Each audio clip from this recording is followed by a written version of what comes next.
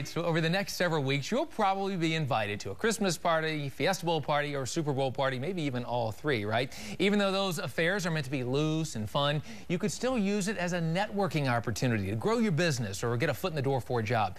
Gelie is the founder of NetworkingPhoenix.com, a leading online resource for job seekers and also for business owners. Hi, Gelie. Thanks for being here. Thanks for having me. Let's jump right into this. You say when you're at a party, again, loose and fun, but you want to lead with your friendship foot. Explain that. Right.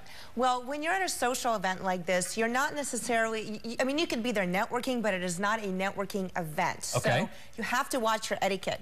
And people are there because they want to enjoy themselves. It's probably more of a party atmosphere. So be friendly, right? Don't walk in, hi, I'm so-and-so, and what do you do? Right. So start off kind of loose, maybe. You know, you're enjoying the game. This is a great holiday party. Right. Keep it kind of loose in the beginning. Absolutely. Okay. You also say bring some professional-looking business cards. That's going a little old school, but still a way to network. Business cards are just great because they have your information. And remember, you're not necessarily there to exchange business cards, but you are there to make a connection. And if you do make that connection with somebody, you absolutely should have a business card that you can give them or exchange and then follow up on that. Okay. Let's put up 3 don'ts now. And I think our first one on the list involves too much alcohol.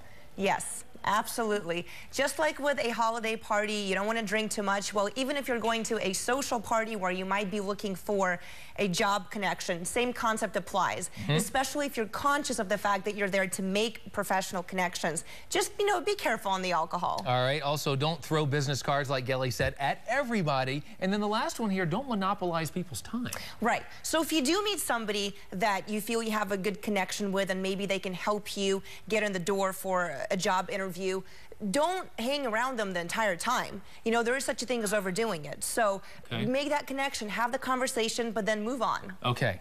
Happy holidays, Gelie. Happy holidays to you, too. Thank you very much for being here. Of course, Gelie is with NetworkingPhoenix.com. Kim, we'll send it back over to you. Great advice.